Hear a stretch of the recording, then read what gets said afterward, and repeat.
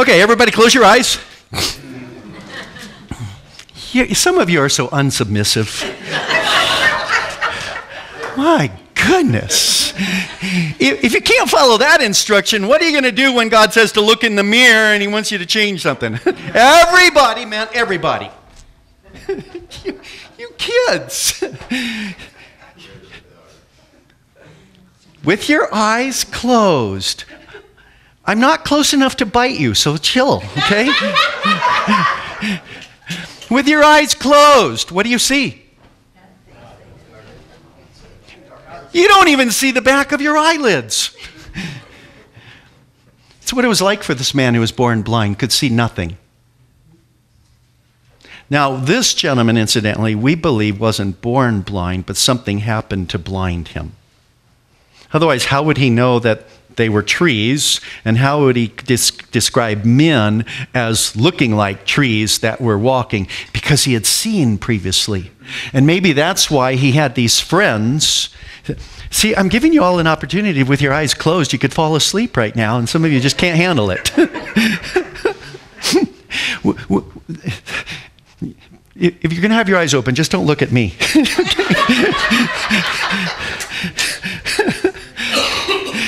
This man had friends who brought him to Jesus. That's incredible. Because you see, anybody who was blind, especially if you got blind after birth, that meant you obviously had sinned. You were somebody else. And you were practically as untouchable as a leper. You didn't have to holler out to the crowd, "Leper, I'm a leper, I'm a leper." But you weren't really welcome because you were blind, and obviously something was wrong with you. So you can open your eyes. And think about that man as we go through the message this morning, as we look at Mark, the 8th chapter. And does anyone remember how long ago we started the study of the Gospel of Mark? What did you say? I do. 4 weeks? February of last year. Yeah, it's been over a year ago. And then we took some breaks. We had to go into some other things. We had something called Christmas, and so we kind of did a little divergence there, and we had vacation Bible school. So there's different experiences along the way. And then we had our covenanting signing time in January. But now we're back into, and it's interesting, here we are following up Easter. We want to learn how to make disciples and how to become disciples of Jesus Christ, how to become stronger followers of him. And we, like the blind man, need to see Jesus more clearly. We need to get a better view of him. And it's not just here on Sunday morning, but when we're out there, so that we can follow him fully and be truly a fully devoted disciple of Jesus Christ. In Mark 8:22-26, it says, they came to Bethsaida, and some people brought a blind man and begged Jesus to touch him.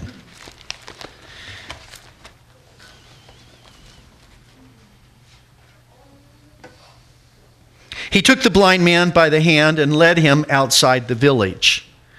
When he had spit on the man's eyes and put his hands on him, Jesus asked, "Do you see anything?"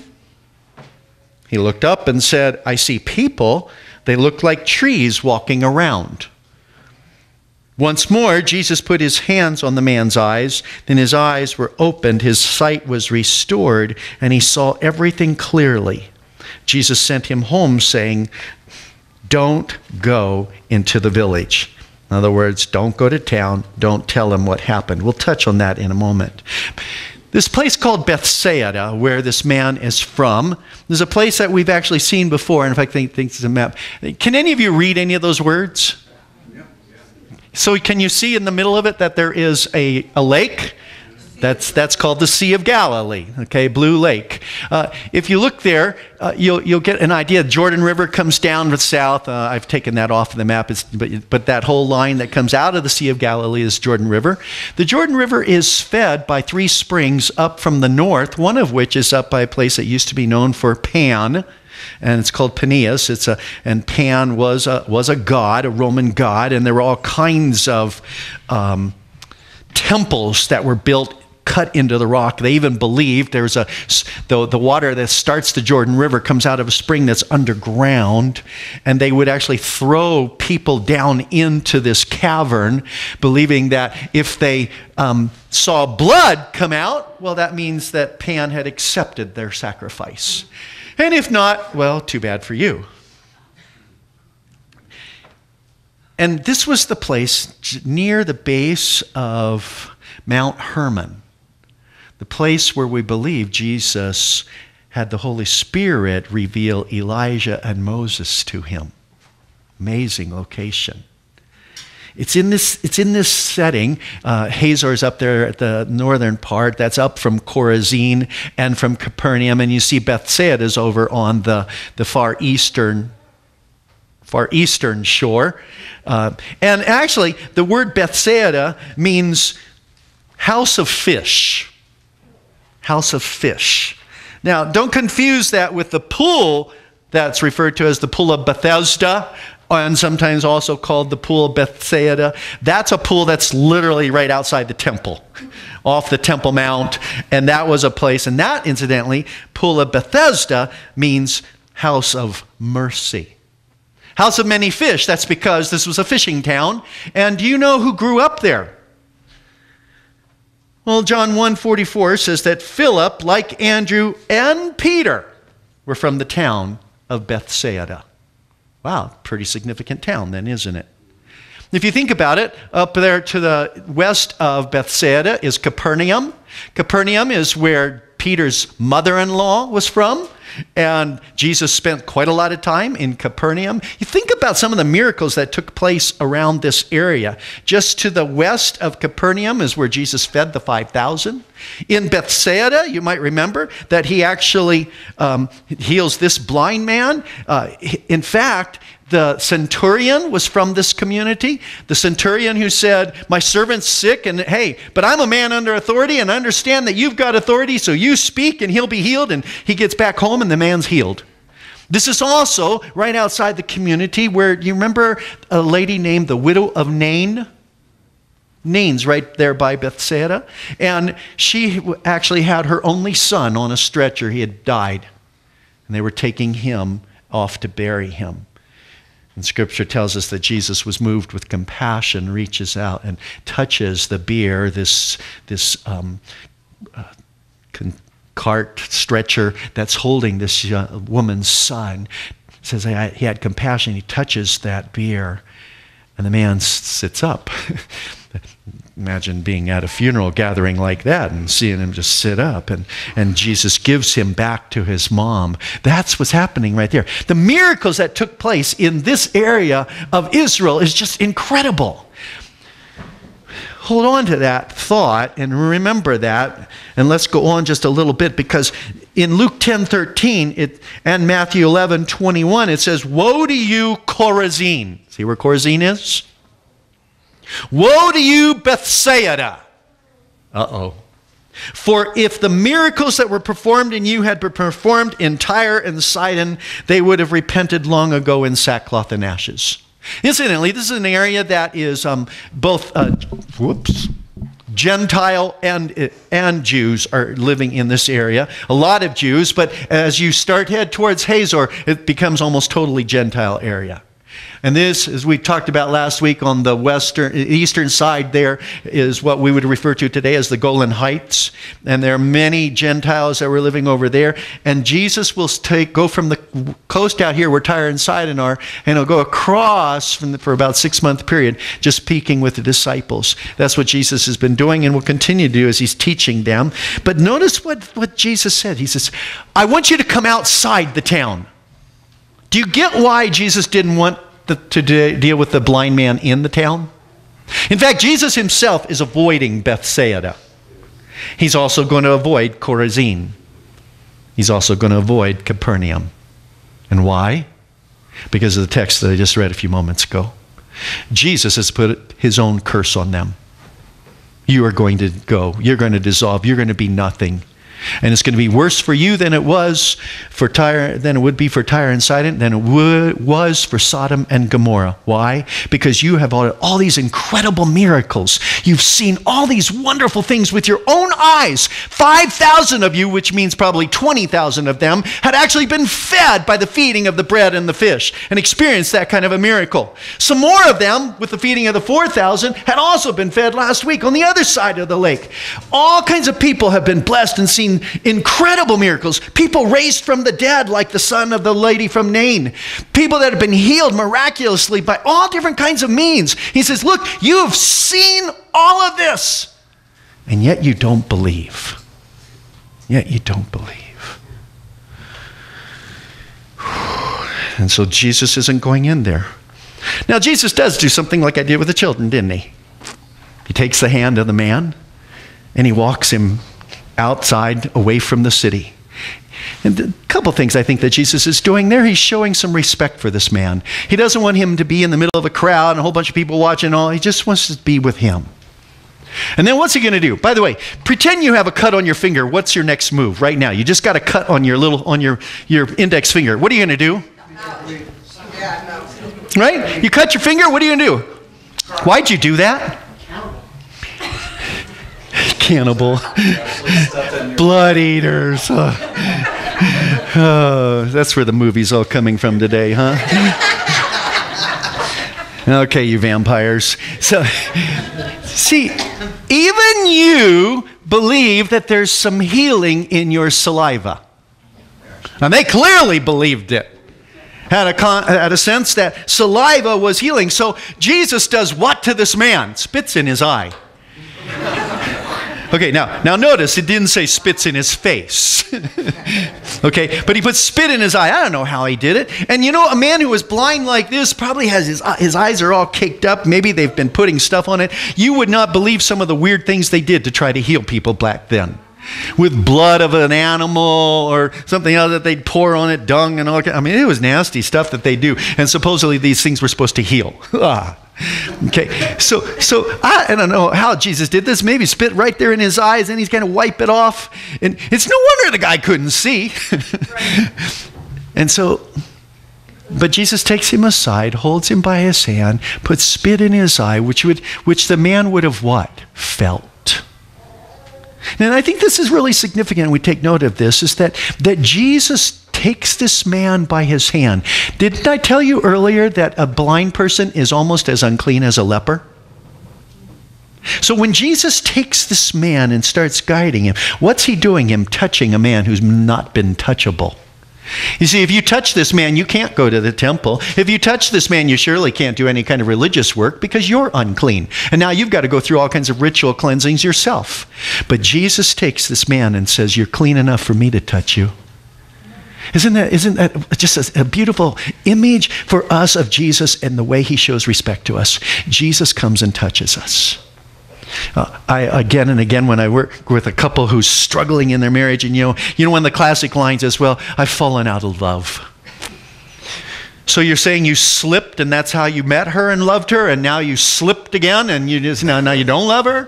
Folks, love's not a feeling, it's a decision, it's a commitment that you make. And so one of the things that I challenge people to do who are struggling in their relationship and their love is touch the person that they love. Guys, it's not a sexual touch. It's a touch of respect and intimacy and kindness. And so I'll actually say to the one who's maybe struggling on the move, well, I don't feel it anymore. Well, good. Start feeling it. You walk up to that person you love, just touch them on the shoulder and say, I love you. God bless you. Amen. Little touch. Because we as humans, have you noticed how we appreciate touch? You take an autistic child, you touch them. Now, you got to be careful sometimes because sometimes they don't like it. Okay? But then there's other times that the touch is really special for them. And touch is something that they're very sensitive to, and that's why they don't always like it. So you got to use wisdom, but touch matters. Jesus touches the man. But then he also takes his saliva and he uses this healing agent. That's going to communicate something to this man too. Because this man knows that his friends have brought him to Jesus to be healed. And so he touches the man with this saliva and puts that on his eyes. And then what's the next thing he does? Now he touches his eyes after he's put the spit on them, and then he prays. Now look at all these things that are happening. Kindness, respect, touch, showing grace and value, touch that says you matter, touch that just blesses us. Folks, I just want to remind you, some of the best things you can do for somebody is not necessarily say anything to them. How many of you touched somebody's hand this morning? Has anybody not been touched this morning? And so what should we do? Thanks for buying the breakfast for me the other day. I promised I'd be to church. I know. Thanks for coming too. Because see, look, and please, that's not about a show. That's about no one should be able to come in here and not somehow feel the touch of kindness, the touch of respect, the touch of a welcome, the touch of I care. That's what Jesus is doing for this man, touching him. And then it says that as he prays for him, then the man opens his eyes and he's able to actually see, but not completely, is he? Instantly, you might want to just take note. Does God do it the same way all the time? No, he doesn't. If anything you learn from watching him and all of his miracles, they're constantly different. One time he says, well, your son's healed. Go find him. Another time he says, bring him to me. Another time he speaks right there. Another time he says, who touched me? Another time he touches them. Another time, all kinds of different things and ways that God does his miracles. So don't put Jesus in a box. Don't put God in a box of expectation. God wants to open our eyes, friends. Ephesians 2:8-9 says, for it is by grace you have been saved through faith, and this is not from yourselves, it is the gift of God, not by works, so that no one can boast. Here's the fact. There's not a single person here who's become a believer in Jesus Christ who did it on your own. Oh yeah, I did. I searched the scriptures. I read all kinds of books. I talked to all kinds of people. I went to a sermon and I walked forward and accepted Jesus. It was all me.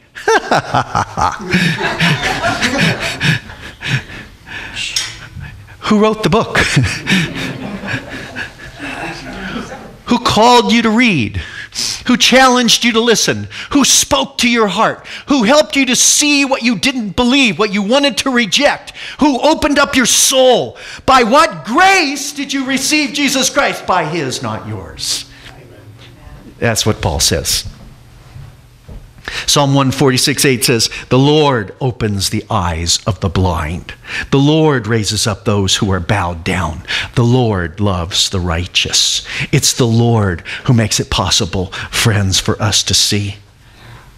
I need to take an aside just for a moment. Do you remember the conversation of John the Baptist? He's about to die. He's been arrested by Herod because he pointed out that Herod shouldn't have married his brother's wife, that's adultery, and Herod doesn't like it, so Herod's going to end up having him killed because of a whole nother sexual temptation. We'll go leave alone now. But so John the Baptist sends this message through his disciples. He says, go to Jesus and ask him if he's the one who is to come. John's doubting. Well, understandable. John has spent his life preparing for the Messiah. Dad told him many a time about what happened in the temple. You're supposed to prepare the way of the Lord, son. And John's remembered that, and he's been doing that in his crazy kind of way out there with eating the locusts and the honey and in sackcloth and all kinds of stuff. And he's out there in the wilderness and he's calling people to repent. And he's had that amazing moment when Jesus came down and just like God had told him, the Spirit of God would descend upon the Messiah like a dove. And he heard the voice of God saying, this is my son. I'm well pleased with him. And John is excited by that. And he starts sending his disciples, you follow him because that's the Lamb of God who takes away the sins of the world. It's time for me to become less and him to become greater. So you go follow him. And now he's about to die. And it's not going to be pretty. And what if I missed it? What if I didn't get it straight? And Jesus is, guess where? Bethsaida. at the time of the conversation outside Capernaum. And John sends his disciples and says, hey, are you the one who is to come? And Luke 7 says, when the men came to Jesus, they said, John the Baptist sent us to you to ask, are you the one who is to come, or should we expect someone else?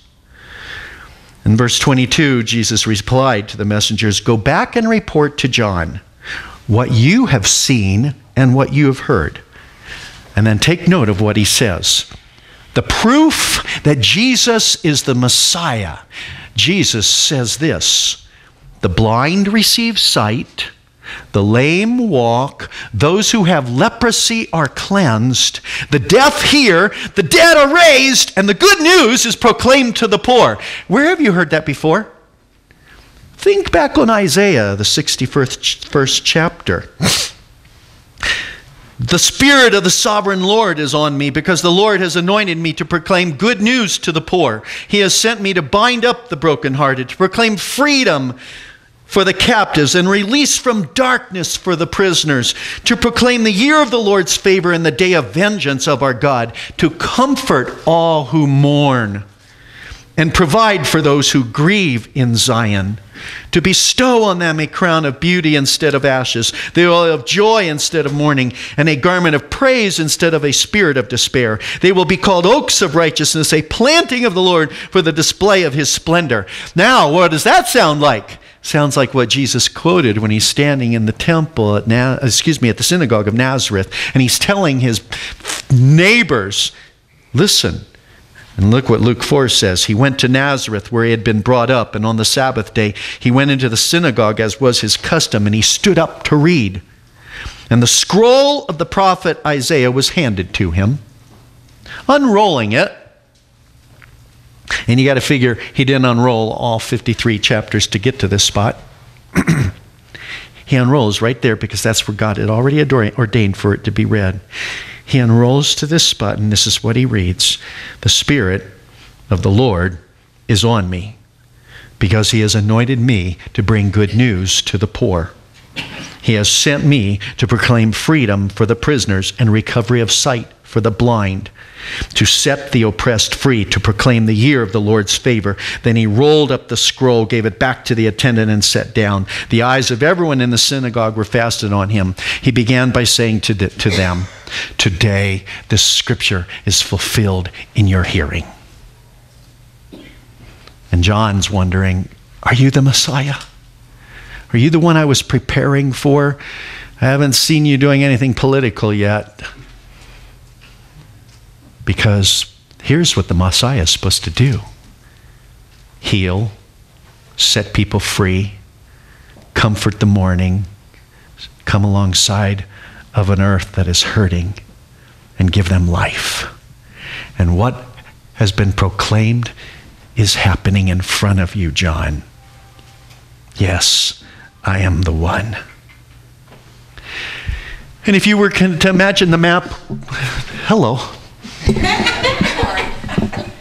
If you were to imagine the map back up there again, look at that. Good imagination, kids. I'm impressed. So on the map up there, you'll see Capernaum again is at the upper end of the lake, and Bethsaida is over here to the right. And here's where Jesus is heading now. He's heading up towards Hazor. He's leaving Bethsaida, and as he leaves, and again, he avoided these towns. He said, I'm not going in there. I've cursed them. They've seen the miracles, and they haven't believed. And I'm moving on. And as he's walking away, he turns to the disciples, and he says, who do they say that I am? Who do the people say I am? So let's go back to Mark 8, verse 27 and following. Jesus and his disciples went on to the villages around Caesarea Philippi. On the way he asked them, who do people say I am? They replied, some say John the Baptist. Others say Elijah. And still others, one of the prophets. But what about you, he asked. Who do you say I am? Peter answered, you are the Christ. And Jesus warned them not to tell anyone about him. Who do people say that I am? Some say John the Baptist. He just died not that long ago. But weren't you guys together at the same place? So that'd be kind of weird. You must be Elijah. Elijah the prophet. He did miracles just like you've done. And so maybe you're Elijah come back from the dead. Or just one of the prophets. I mean, you speak with such authority, and we haven't heard a prophet for 400 years. And so maybe you're just one of the prophets, someone that we don't know. We're not really sure. The people don't know who he is. Who do people say that Jesus is today? What's a hippie? Long-haired Jesus freak, right? Listen to this. The Muslim says that Jesus was a prophet, but he was not crucified on a cross. He will return, but he is not God. That's in the Quran. The Hindu believes that Jesus is one of a million gods. And by the way, in Hindu cult religion, you can have more gods. Just create another one. The Jew believes that Jesus was a great prophet and teacher, not God. The Mormon believes that Jesus was the first baby born to God in heaven. And when God in a physical body had sexual intercourse with Mary, his own daughter, and that he is the spirit brother of Lucifer. That's Mormonism. And I'm just saying, they all have some pieces, but they also have some pretty wrong stuff. The Jehovah's Witness believe that Jesus was once the Archangel Michael before he came to the earth. In their view, Jesus is not God in the flesh. The atheist denies that Jesus ever existed at all. The agnostic just doesn't know what to believe about Jesus. And society believes that Jesus was a great teacher, that he had some good ideas about loving your fellow man and being good to others, but they do not believe that he is the Savior or that he is God in the flesh. Most people acknowledge his existence, but they refuse to bow to his authority or give him the worship he deserves. And what about you? C.S. Lewis, in his book Mere Christianity, says we have to be really careful of saying, well, Jesus is a good teacher. Let me quote. I am trying here to prevent anyone saying the really foolish thing that people often say about him, meaning Jesus.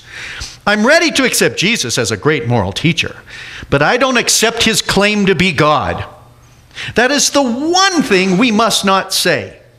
A man who was merely a man and said the sort of things Jesus said would not be a great moral teacher. He would either be a lunatic on the level with the man who says he is a poached egg, or else he would be the devil of hell. You must make your choice, Lewis says. Either this man was and is the Son of God, or else he's a madman or something worse. You can shut him up for a fool. You can spit at him and kill him as a demon, or you can fall at his feet and call him Lord and God. But let us not come with any patronizing nonsense about his being a great human teacher. He has not left that open to us. He did not intend to. So as Jesus walks with the disciples and they've described all these different people and how the people are describing who Jesus is, then he asks the most important question.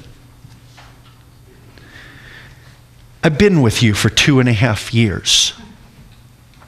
I've taught you, I've walked with you, I've slept beside you, I've fed you, you've experienced miracles. I've walked on the water in front of you, I've calmed storms right before your eyes. I've healed the sick, the lame are walking, the blind are seeing, deaf are hearing. People have come back to life right in front of your eyes, guys. Who do you say that I am. I wonder what it was like in that moment. I wonder if Peter just like, I know the answer, over here. My hand's in. Can you see me, Jesus? I know the answer. I don't think it was that way either. I wonder if they all just kind of, is this a trick question? Who's going first on this one? I wonder if we know. And Peter says, you're the Christ. You are the Christ. You are the anointed Messiah. Christ, Messiah, means literally anointed one. Jesus, we've watched you. We've experienced the miracles. We've seen what you've done. We get it, Jesus. You're the Messiah. And the way is it Matthew who records it, he says, you are the Messiah, the Son of the living God. Oh, this is news, folks. This is a deeper understanding. This is an incredible revelation. This is a profound concept that Peter has gotten a hold of, and the disciples have gotten a hold of it. But why do you think this all happened right after a guy was healed of blindness, only not completely? Incidentally, did you catch that? Jesus heals the man. He says, spits on him, lays his hands on him, and he says, okay, now what do you see? And the guy says, well, it's like trees, like men walking. And so, okay, you're not seeing very clearly, are you? And what does Jesus do? Wow, Jesus isn't very thorough, is he? I mean, how come he didn't heal him the first time? Is it possible that Jesus is trying to teach a lesson by the healing of this blind man? And that the lesson has something to do with our eyesight? Who do you see? Do you see that Jesus is the Christ, the Son of the living God? And do you see it clearly? Or are you just seeing kind of like this? It looks, Jesus, you look like a tree walking. I mean, I sort of get who you are, but not totally. Do you see who the Son of God is? You're the anointed one. Peter makes this statement. He says, and if you think about this, what's Jesus saying? You are the Alpha and the Omega. You are the beginning and the end. You are the Word that became flesh. You are the Word that created everything in the beginning of time. You existed before everything, and you will exist after everything. By your very word, by your presence, heavens and earth came into existence. You're the King of Kings. You're the firstborn of all creation. No one has existed before you. Jesus, you are that living Word that gives life to us. Jesus, you're the Savior of the world. Jesus, you are the Messiah. And how did it happen?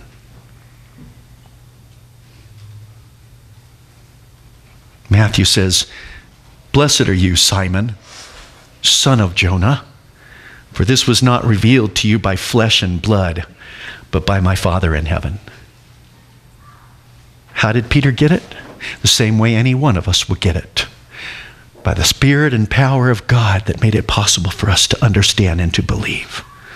Colossians says it this way, and Paul's praying for the Colossian church. He says, my goal is that they may be encouraged in heart and united in love, so that they may have full riches of complete understanding, in order that they may know the mystery of God. What's the mystery of God? What's this incredible thing that God has done that's so mysterious? It's so hard for us to comprehend. The mystery is, and here's the way he says it, namely Christ. The mystery is the Messiah. The mystery is Jesus Christ, in whom are hidden all the treasures of wisdom and knowledge. And Paul goes on. And he makes a statement to you and me. Verse 6. So then, just as you received Christ Jesus as Lord, continue to live your lives in him. It is the most important question. And it's a question that needs to influence the way we live every day. who do you say Jesus is?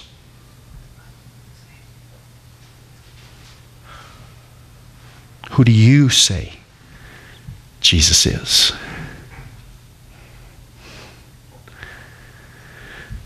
Is he the Christ for you? Is he just a good teacher? When I was 8 years old, Jesus appeared to me in my room. My brother was asleep, and I'd just like to share this with the church real quick.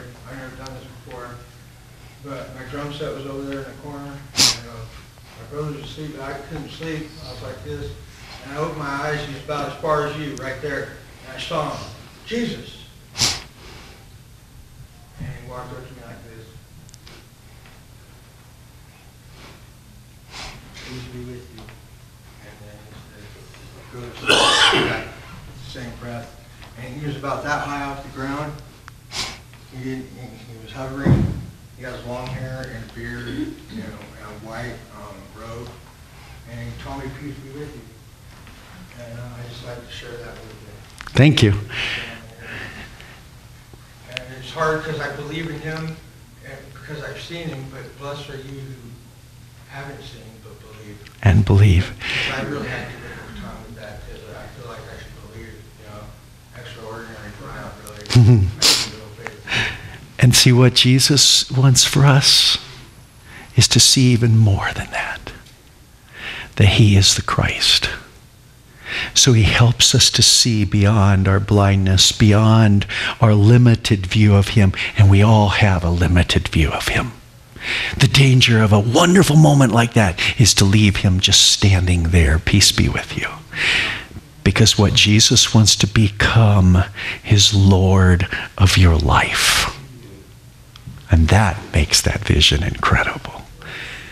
That Jesus become the living Lord of your life. So who do you say that Jesus is? Let's pray.